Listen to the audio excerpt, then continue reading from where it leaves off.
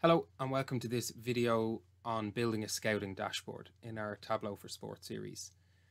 So I'm going to use some football data, and I wanted to use something that was publicly available. So when we do get into this, don't be too concerned about the actual metrics that I've picked. I wasn't trying to be overly prescriptive here. And obviously if you have your own data and work within football, you'll know that these metrics should be changed and should be slightly different. This video is more about the process of how you might go about building something that would help you with scouting or identifying certain players and comparing them to others in their peer group. So let's jump over to Tableau and just have a look at what we're going to finish with. So this is the kind of idea of the dashboard that I want to build now over the next few minutes. On the left hand side, we've got some filters that we can use. We can narrow down our search by different positions. So it could be looking for forwards, defenders, midfielders, that kind of stuff. I want to see players who've played over certain minutes or between a certain age. And by adjusting any of these, it will then update the number of dots here. And each dot on the right hand side here represents a player. So every dot is an individual player. And I might be interested now. So for example, this top left here shows me all of the players that meet this criteria on the left. And how many true balls they've played, how many crosses, expected assists, above or below expected goals, these kind of things. So here's a player, for example, that's 4 goals above his expected goals. I want to see where he lies on some of the other metrics that I've selected. So I'll click him here. His dot will turn orange, and he will also appear in all of the other charts now as orange. Okay, so we can see that he doesn't play a lot of true balls.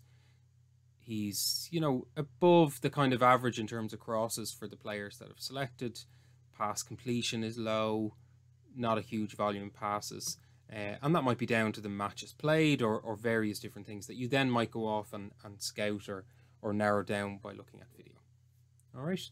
So it's just this idea of being able to build a dashboard for players maybe you don't know, and just see who fits in. So who is playing the most true balls, and then where do they sit in comparison to some other metrics that you've selected. And again, you could apply this to any sport, any number of leagues. In this case, I think I'm looking at the French and German leagues. But again, as you go lower down the tiers, it might discover players that you maybe missed or haven't noticed they'd such high metrics in certain areas. Okay, so let's get in and build this. I'm going to start from scratch. So we'll open up a blank Tableau workbook. So let's go File, New, and we'll start this up from scratch. Just to say, I got the data from FB reference. So let me just bring that up. So if you do want to go and get it, you can follow along here. So FB reference, this website, it's actually driven by StatsBomb data, which we've been using in our other tutorials as well. You can go in here and select from a range of different competitions. Now I've just gone with the French and the German, but from a scouting perspective, you can imagine being able to do the same for all sorts of other divisions as well. And what's really nice is, depending on which set of stats you want to look at here, so I've looked at standard stats and the passing types. Again, you could expand this out much further. They make it really easy to export this as a CSV file, which is what I've done here. So I've taken all the passing types. This is all the players in the Bundesliga for the 2019-2020 season, exported to Excel, and just save that down. Okay, so that's something you can do if you want to follow along with this particular data set. Right. So let's walk through this. So I'm going to connect to data. I'm going to connect to Excel. And you can see here that I've got my French scouting. So we'll start with just a single file, and I'll show you then at the end how we'd do this across multiple leagues. And again, the big advantage of a tool like Tableau is build it once and apply this across the board. So let's open that. I'm going to bring in my standard stats.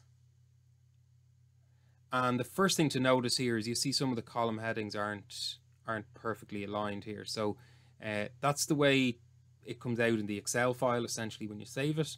But it's really easy to fix. We're just going to tick this Use Data Interpreter here in the top left corner. Use Data Interpreter.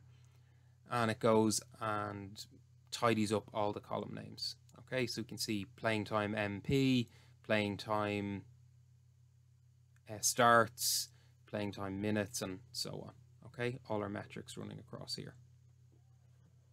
So that was the standard stats, which gives us our age and playing time and stuff like that. And then I also have this playing stats. Now again, rather than do this in Excel and try and do VLOOKUPs or merges, I'm going to just let Tableau do that. So I'm going to drag the passing stats out. I'm using 2020.2 here. It may look slightly different in other versions. And essentially what it looks for here is a joining condition. So how are these two tables related to each other? And because the player names are consistent, I'm happy that we can use the player name here to merge these two data sets essentially. Okay, that's not quite what it's doing, but for our purposes today, that's what we'll consider. Okay, so I've got standard playing stats, and then I've got my passing stats. And whenever the player name is the same in both tables, we should be able to easily access both sets of data here. These are just two tabs in a single worksheet that I have. Right, let's jump into Tableau. Okay, now what I'm going to build is this, what's known as the scatter plot. And really what I want to do is I want to build it one time, and then I'm going to replicate it, in my case, by 6. Okay, so that we can introduce additional stats in here. Okay, so again, a lot of the work is actually going to go into building this first one.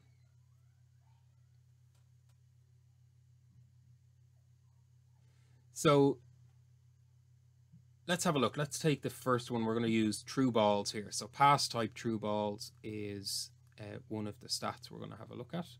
So I'm going to add that to my columns. And I want to know the true balls per player. So I'm going to put the player here from the passing stats onto the detail. And we'll change these to a circle. Okay. I'm going to make this entire view. I know this will look a little bit silly at the moment, but just bear with me here. So player stats, or the player name by the true balls, and I get these dots. Now, because there's so few of these, the dots tend to overlap. The dots tend to overlap here. So I want to do a little trick that's just going to separate out these dots, almost scatter them. So I'm going to come up to the rows, double click, and use a function called index. Now there's loads of videos online if you want to really understand what this is doing. I'm not going to go into too much right now. I'm just going to show you how it works, or how to get it working. So index, compute using, and I'm going to take this player. And immediately you see it expands out all of the dots. Okay, and really all this is doing is just scattering those dots on a fake axis here. Okay, this number here doesn't really mean anything. It's just really to separate out these dots.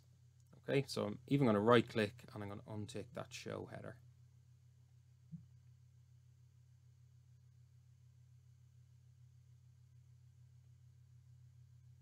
Okay, so let's tidy up a couple of other things here. So first of all, I'm going to double click on the axis at the bottom, and I'm going to get rid of the title. And then I'm also going to get rid of the grid lines. Now I want to do this across the board rather than just the sheet. So I'm going to come up to Format, Workbook, Grid Lines, and turn them off.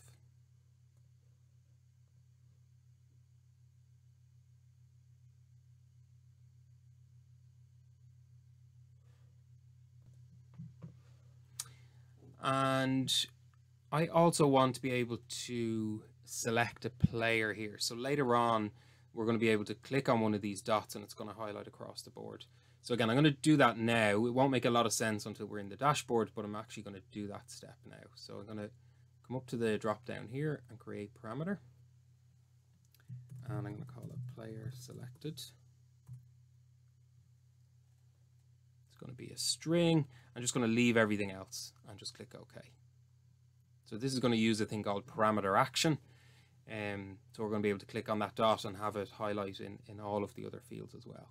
Okay, so let's create a calculated field now, and we'll call it player highlight. And we're simply going to say where the player equals the player selected, the parameter that we just made. So this is really just a true or a false. Okay, a true or a false. Click OK to that. I'm going to add this to the color because I want it to be colored, and at the moment we haven't selected any player, so it's going to be false, which is okay for now. And then another quick change just here on the index is edit, and just tick that player highlight as well.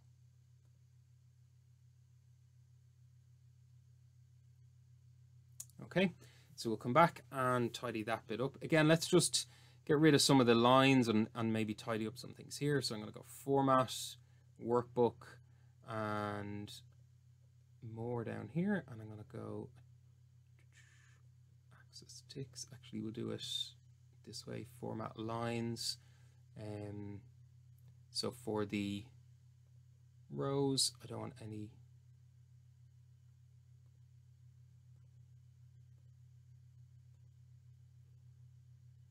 zero lines to be none on the rows and the columns. Yeah, okay. I'm going to right click and format this, and I'm just going to change the font so it's a little bit more in the background. Okay, and I'll hide that indicator. Okay, getting there. So I'm also going to add in some of our filters, and again, we're only going to really use these in the dashboard at the end, but I like adding them to one sheet to start with. So let's take age to filters and choose all values there. That's going to be 1. We can go to our standard stats, and there is this MP. So let's rename that actually so it's a bit easier. So we'll say matches played. Again, we'll do all values there, so we can filter by that. Playing time minutes is another filter that I'm going to want. Click OK there. And then we also have a position. Okay, so position. And for now, I'm just going to turn all of these on, but these are defender, midfielder, and so on. Okay, so they're my kind of 4 main filters that I'm looking at. I've got each player, so I can see the player name, the number of passes they've made, and then this index. And again, what we could do is just tidy up the tooltip a little bit. So I might take out the index and take out this. We could just maybe get the name in. Okay, so we'll put the name as slightly bigger, and it tells me how many true balls. Okay, and the reason I'm spending so much time formatting this sheet is that I just want to replicate this a number of times and swap out the metric. So that's really what I'm doing here. So lastly, I think let's change the title name here, and we'll just call it True Balls. I'm going to make this 12, semi-bold, and we'll center it.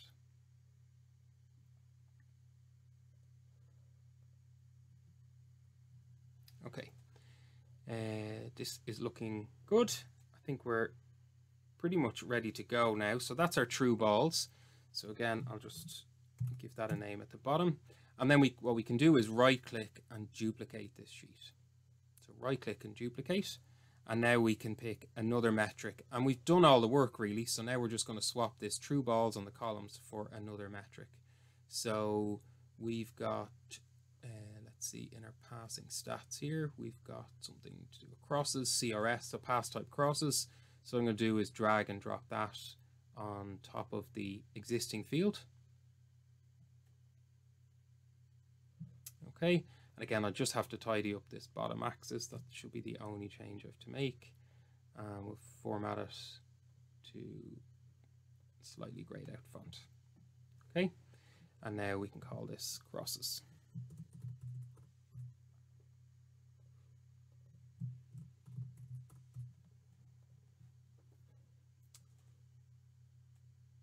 Okay, and let's go again. So we just duplicate this as many times as we need.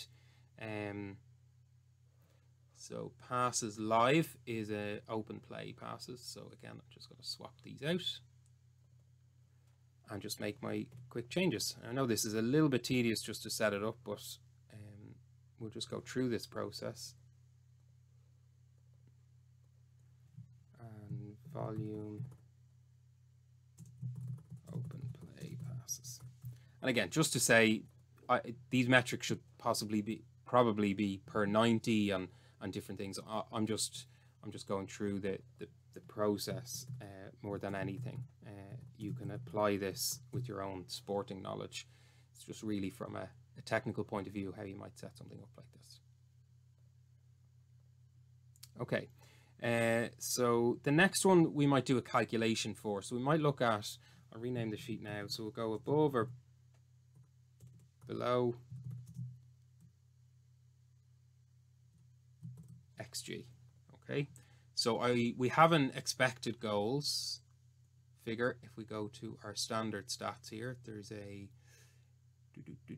performance, I think it is, oh no, just expected goals here, and then under performance we have goals. Okay, so let's create a calculated field for this one. Okay, so what I want to know is where they plus or minus expected goals, and what we want to do is say, so for each player we're going to take the actual goals, which is performance goals, take away the expected XG. Okay, so this is creating calculated fields. This particular measure isn't in our data set, but we can easily add it. And we've got this expected goals. And again, I'm just going to swap that out now. So we can see we've got people going left and right. These are people who've scored more goals than they were expected and less goals than they were expected. Okay, and again, just tidy up the axis here and format. And just keeping these colors and everything consistent makes a big difference, I think. Okay, so we'll duplicate again. This time we might just use the expected assists. Okay, and again I'm going to take that out and right click on format. Okay, so we're nearly there. Let's just rename this one and rename the title here. So this would be assists. Did I rename this? No.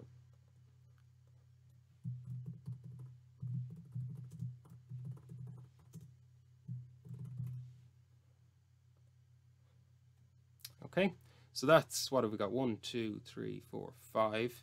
So let's create one more, which is going to be our pass completion percentage. And again, this involves a calculated field.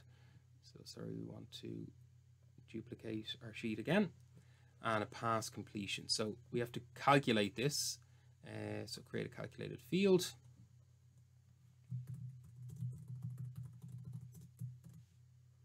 And it's going to be, now let me remember what it is. It's the sum of the ATT, which is attempts,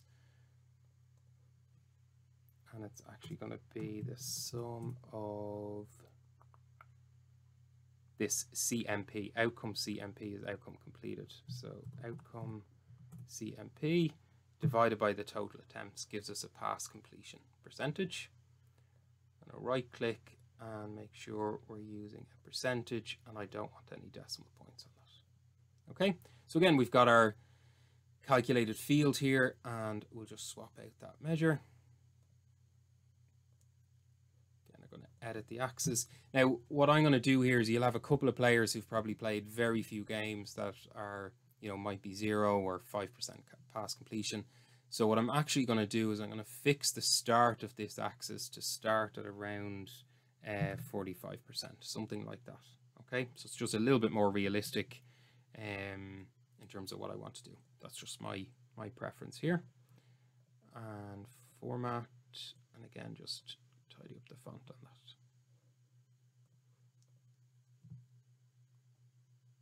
Okay, so again, let's just give this the title.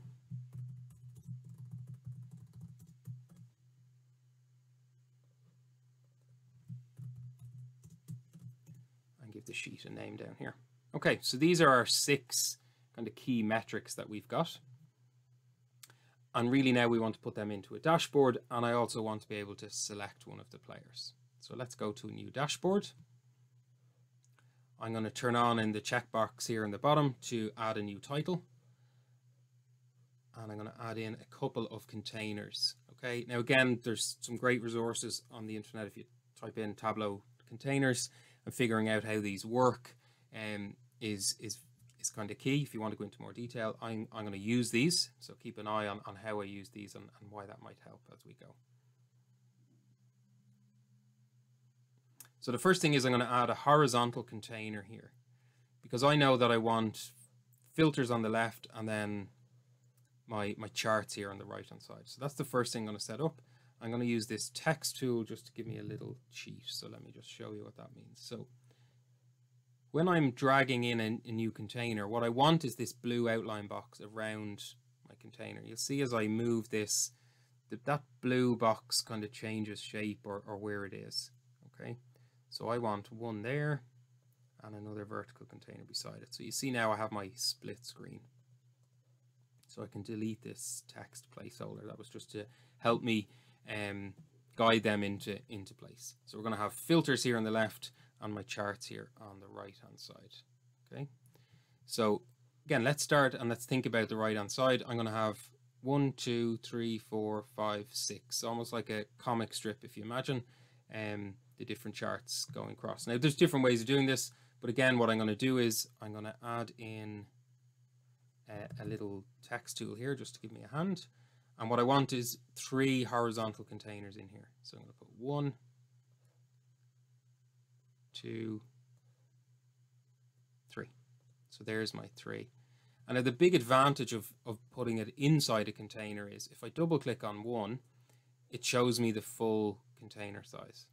Okay, and something I can do then is distribute evenly. So I can make sure that at the moment these 4 containers, but I'm going to delete this now in a second, but these 4 are all exactly the same size. So you're not fiddling around trying to move these boxes up and down to get them all the same. Once they're inside a container, you can distribute them evenly. So now let me take out that text. So we should now have 3 containers, and you can see how they've resized to be as I want them. So now let's bring in our sheets. So let's go true balls, and beside that I'm going to put crosses. And again, the advantage of these two being in a container is I can distribute them evenly as well. So make sure that they're side by side or exactly the same size. Let's go with expected goals and expected assists beside it. Again, double click, distribute evenly. And lastly, let's go with open play passes, the volume and pass completion. And my last check then is distribute contents evenly. Okay.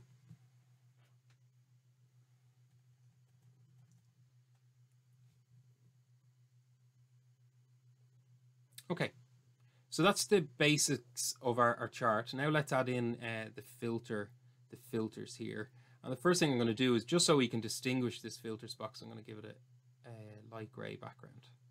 Okay, just so it stands out a little bit. And I might also give it some padding here of about 15, so it has a little bit of room to breathe. And that's probably something you could go back. I won't do all of these now, but I'd probably go back and add some spacing around all of these charts as well. Okay, so I won't go through all those now, but good idea to add in a little bit more white space to give it some breathing room here. Okay, next is I want to put in the filters. So the filters haven't come in here, but let's go to true balls as just an example sheet. Click on the little drop down, and the filters here I'm going to add. So let's go with age, matches played, minutes played, and I think there was one other one I wanted. Yeah, position. Okay, I don't need this highlighter.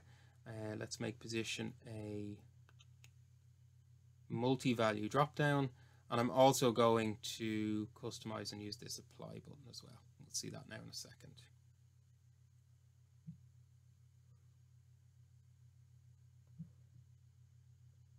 I'll put in some text, I'm going to say use the filters below to narrow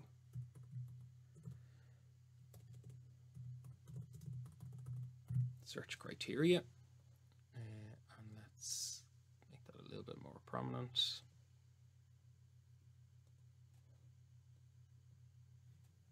Okay. These should apply to everything, but let me just check if I do that. No, so these are just applying to true balls. So that's the next thing I want to do, is make sure that these apply to all using this data source. And let's do that.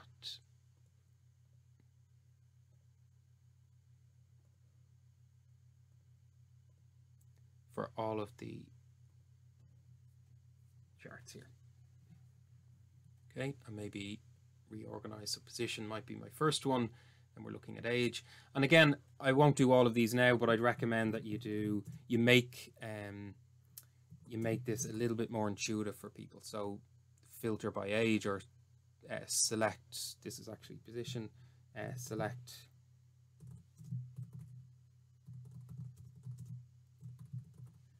position to filter charts. Okay, remember, people who are using this may not be fully up to speed with Tableau, so it's a good idea to fill that in. And again, you do that for the other ones. So a couple of finishing items here is I want to add in the interactivity. So I want to be able to click on a dot. So for example, I know we may not be scouting the best players in the world. It might be more applicable for this type of dashboard to be players you're not overly familiar with and things like that. But let's say, for argument's sake, I want to be able to click on Neymar, and I want to see where he is in relation to this group of players for crosses, expected goals, and so on, so on.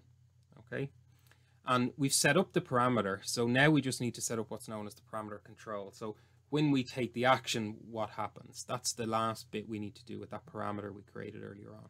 So I'm going to go dashboard actions. I'm going to add, and this change parameter action. Okay, so I wanted to update all of the sheets.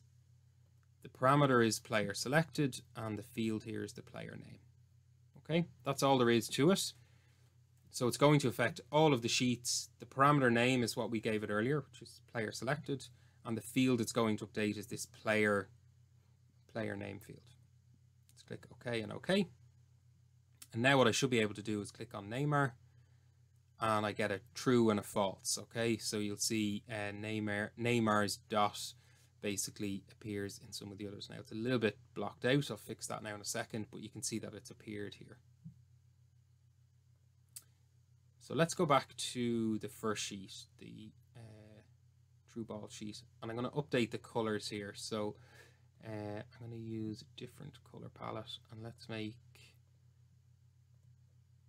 that false, and we make the true the orange, and I'm going to push the true over here on top. So this means the true will sit on top. Now, unfortunately, I forgot to do that at the very start, so I need to just quickly do that for each sheet here.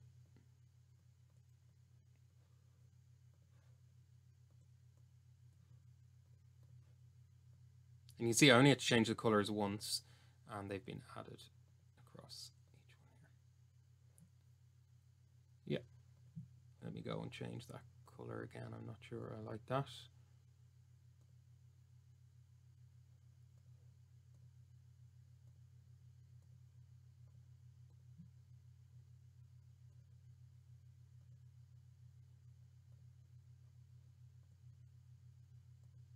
Oh, it'll do for now.